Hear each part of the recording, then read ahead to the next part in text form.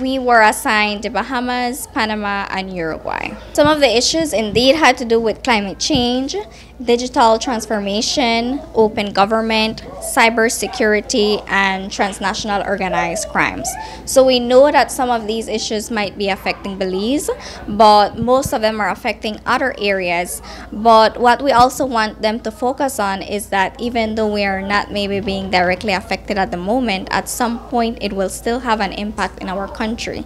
And as students who go abroad and are in different countries, they have to be knowledgeable of these issues so that if one day they become part of any platform where they have to address these issues, they already have the background information to speak on these issues and do something about it. We are very proud of their exceptional performance. They were committed to this event.